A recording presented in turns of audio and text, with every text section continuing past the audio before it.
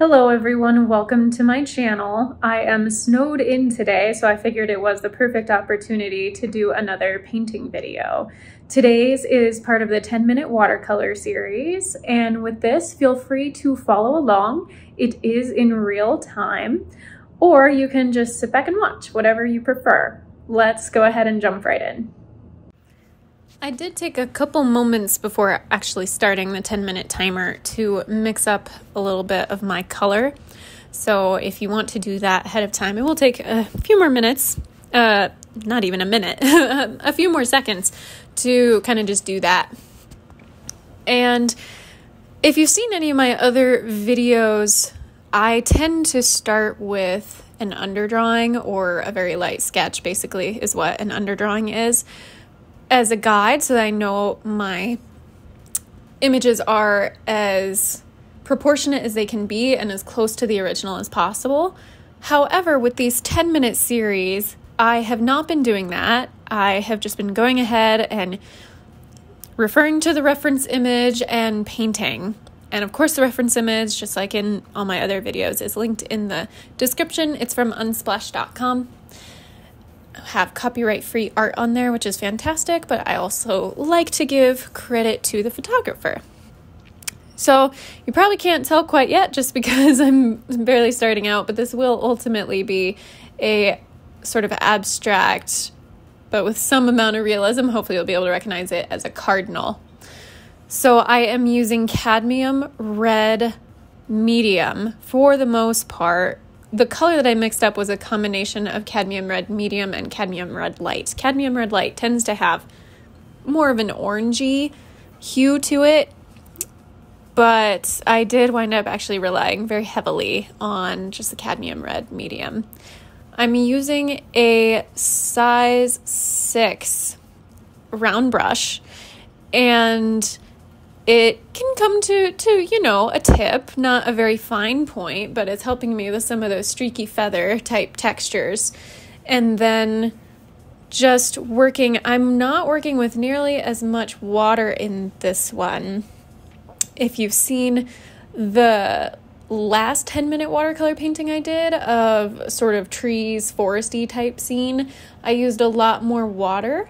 And at this point, I have a higher paint to water ratio, if that makes sense. So the great thing about watercolor is if you use just a little bit of water to wet your paint and have more of the paint than it being really watered down, you'll get a thicker layer that you can lay down, and it's also going to be a brighter vibrancy.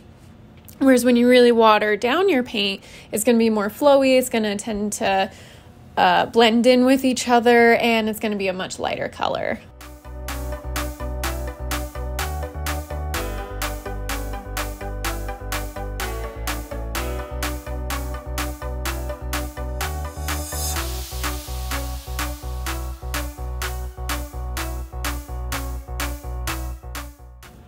Obviously, in 10 minutes, you're not going to have a huge amount of time.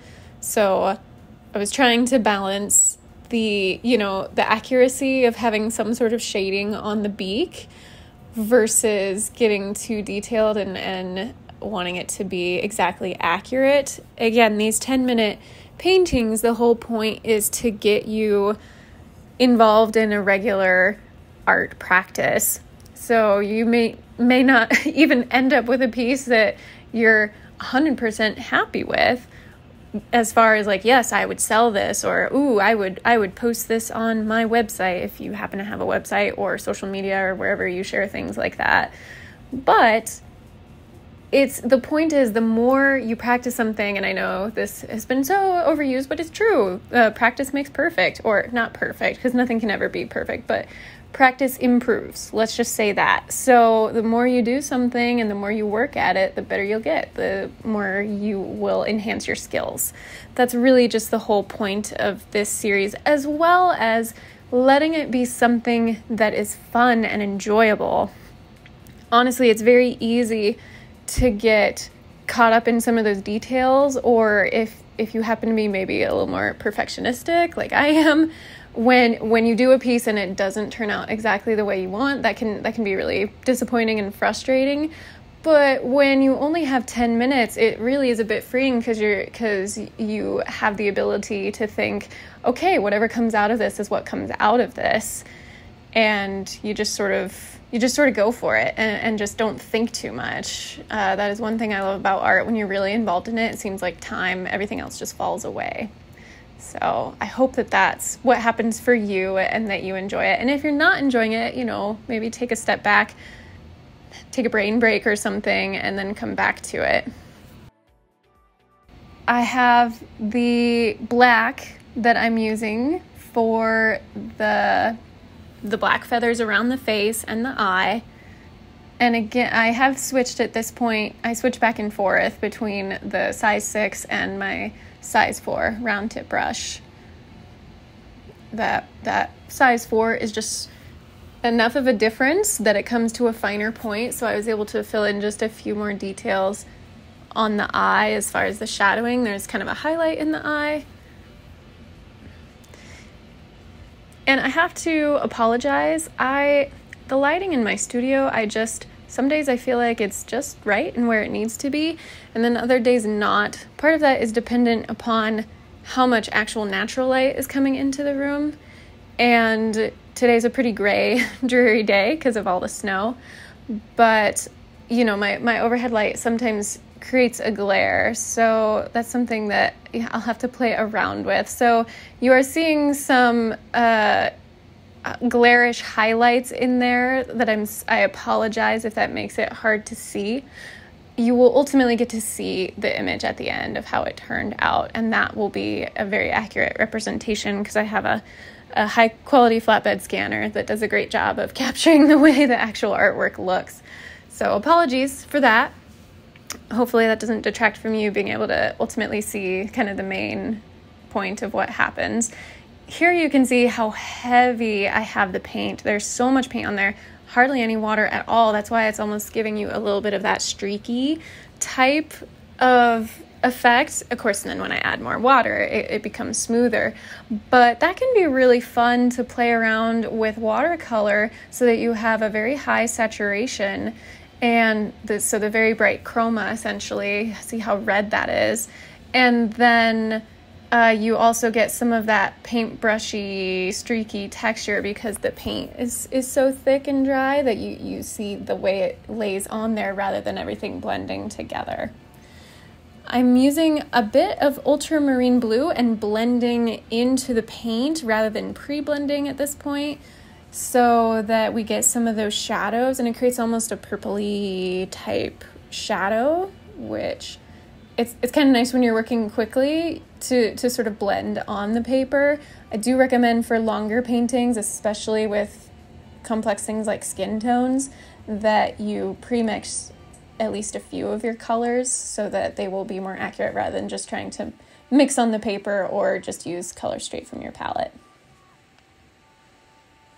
And I went for the black because I'd been using black and I had meant to go for the Payne's Gray for this sort of like abstract fence type piece that our little Cardinal is sitting on. So that I decided to go fairly loose and flowing, just like those typical watercolor washes. And then you see the little sort of his feet, his toes, and his little nails. So give you a sense that he is sitting on something. I'm going in there, adding a few more details, trying to fix up a little bit of the shading on the beak.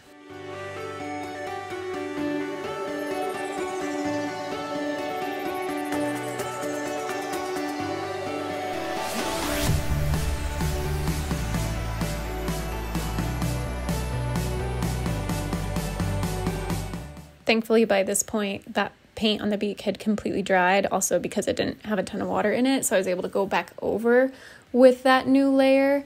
And ultimately, when you're trying to achieve realism, working in layers is one of your greatest friends. You just have to make sure you allow plenty of time in between each layer to dry. Otherwise, all the colors just sort of blend and mix together. And I realized I was coming up near the end. I had about 30 seconds left, I think, to sign my signature. And sometimes I can take a little longer than I would like because again, you have to find that right balance of paint and water. If it's too watery, then it's going to get really thick lettering. And if it's too much paint and too dry, your paintbrushes just kind of drag across and not actually get paint on the page. So you have to find a happy balance there. You can see right there, I sort of ran out of color and had to go back to the palette.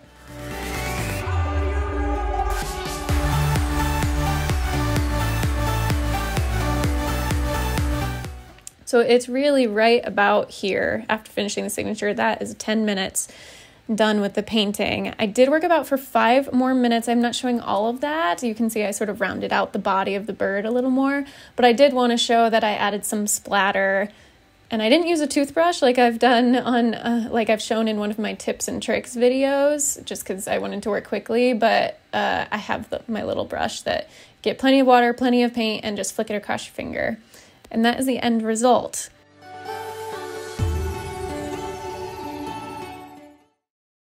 Thanks so much for watching this video. I hope you got something out of it.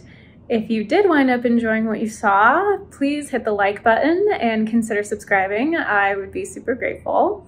Until the next one, be kind to yourself, be kind to others. God bless, and I'll see you soon.